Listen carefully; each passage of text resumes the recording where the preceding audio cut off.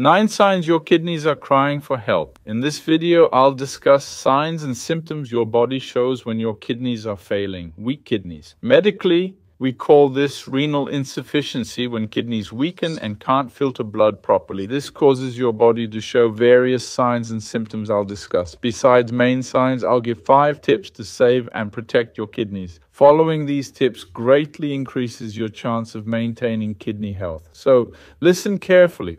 Remember I mentioned blood filtering? Kidneys also produce hormones like erythropoietin, which stimulates red blood cell production. This is key to one symptom I'll explain. The kidneys are crucial for our bones, vitamin D, magnesium, phosphorus, and bone health. Besides filtering toxins and meds, kidneys have many other vital functions. They also regulate blood pressure. Let's cover 9 signs and symptoms, then I'll share some tips. The first sign of weak kidneys is swelling. I'll focus on swelling in the lower limbs, particularly the legs. It can occur elsewhere too. Face, lungs, fluid buildup, aka water in the lungs, or pulmonary edema. Why does this swelling happen? One key function is blood filtration and regulating body fluid levels, called volemia. If the body can't properly eliminate fluids, it leads to swelling, mainly in the legs. Why am I highlighting the legs here? Because it's easier to see, unlike other areas like the lungs. So that's swelling in the legs. Note that leg swelling can also be due to heart, liver, or thyroid issues, not just kidneys. But when legs swell, kidneys should always be checked. I'll explain later how doctors evaluate this. So it's important to watch till the end. The second sign of weak kidneys is feeling colder than usual. Why this increased sensitivity to cold? Interestingly, studies link it to anemia. Remember the kidney functions I mentioned? This is where the puzzle pieces fit. It's about erythropoietin production. If your kidneys aren't working properly, you might have anemia. This type of anemia, specific to kidney disease, shows normal red cell volume and color in blood tests. This is a medical sign I'm sharing with you here. Unlike iron deficiency anemia, which causes small red cells, microcytosis, or B12/folic acid issues causing large cells, macrocytosis, kidney disease anemia has the characteristics I mentioned, okay? So I'll note increased cold sensitivity, a change from your norm. We need to evaluate kidney function as well. The third sign of kidney failure is itching. It's quite an interesting symptom. You ask why I used that cover image pointing to a skin lesion. This could be due to excessive scratching leading to visible marks on the skin. People ask about this a lot, so here's the answer. See how the puzzle pieces fit together. Why does itching occur in kidney disease? When kidneys fail, urea can accumulate in the body. Excess urea in our blood can cause itching.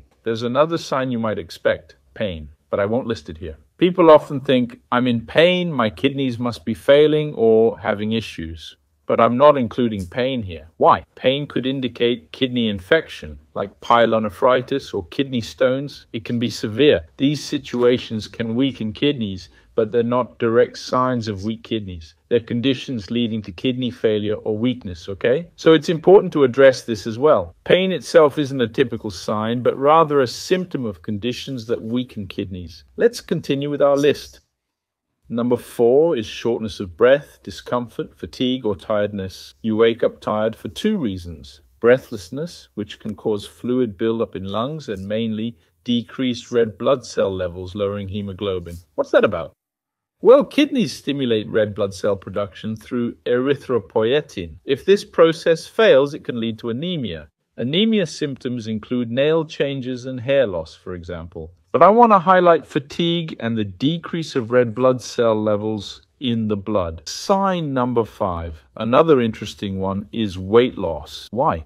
When toxins build up in our blood, the kidneys can't filter properly, causing nausea and vomiting. This could be another sign, but I'll focus on weight loss as it's more objective. This weight loss occurs due to reduced appetite, leading to fewer calories consumed. Studies show many people lost weight due to the disease's characteristics. Sign number 6 is hard to control high blood pressure. It's pressure doctors can't explain, requiring kidney function evaluation. Also, that controlled high blood pressure suddenly spiking, requiring more meds. This could be kidney related. Kidneys regulate blood volume and fluid levels in our body. If kidneys fail, hard to control high blood pressure may indicate renal issues. It's either narrowed blood vessels or impaired kidney function causing this. So, often young patients with very high blood pressure or someone who's been on medication for years but was well controlled on just losartan, for example, suddenly lose control. They might say,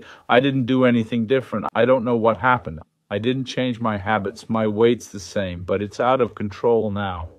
That's a big red flag, okay? Always evaluate high blood pressure. I always check kidney function when diagnosing high blood pressure and periodically for patients with hypertension, got it? If it's hard to control with multiple meds, then it's absolutely crucial to thoroughly assess kidney function for potential renal failure. The seventh sign, which you often ask about, is a metallic taste, like having metal in your mouth. Are you one of those who commented on this? There are many people.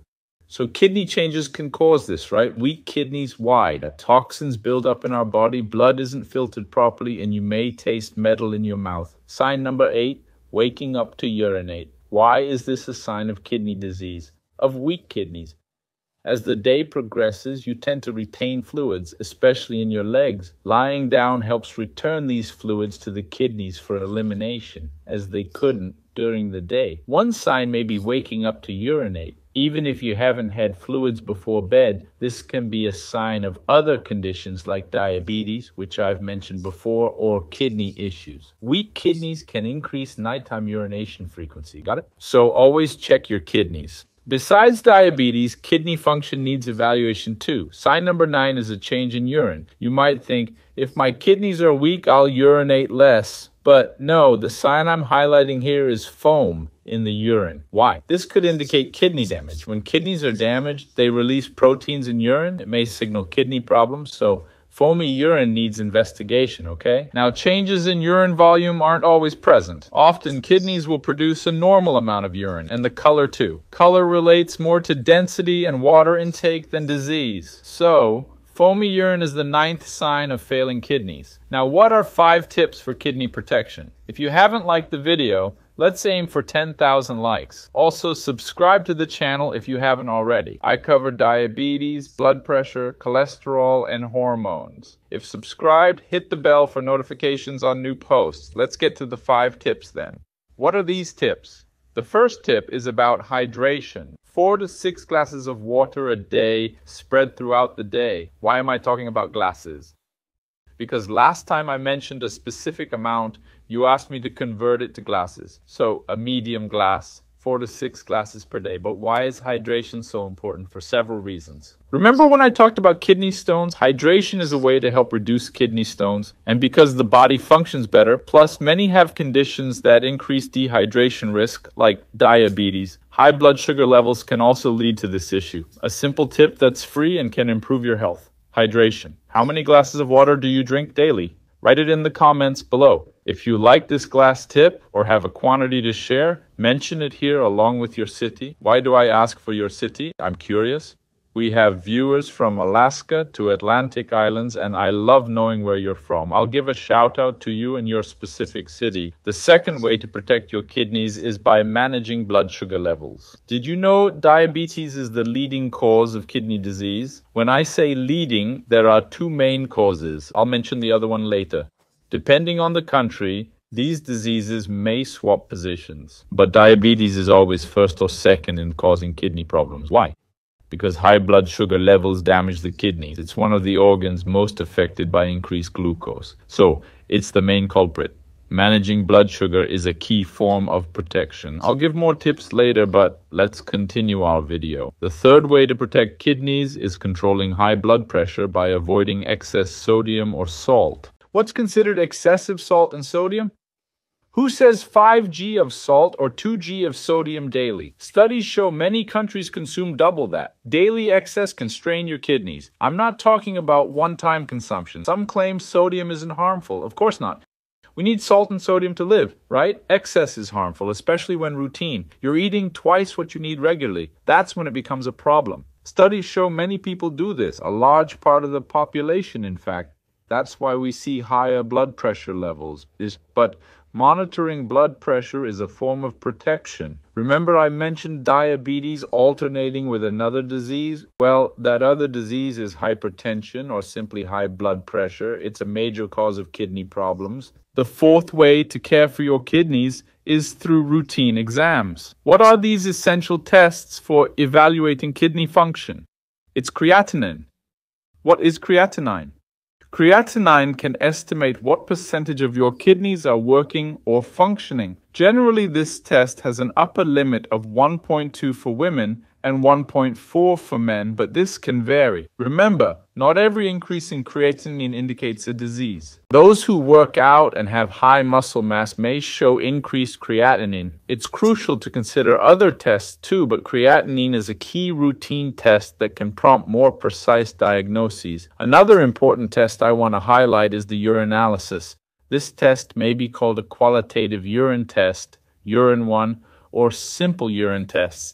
The name might vary by location, but it's the test where you pee in a small container at the lab, okay? Through this, we can analyze your urine composition. It checks for important markers like glucose. Detecting glucose in urine is crucial. It also includes protein markers. This marker appears even before the foamy urine sign I mentioned earlier, so small amounts of protein indicating kidney issues can be detected through a simple urine test even before foam appears. I'll highlight these two tests.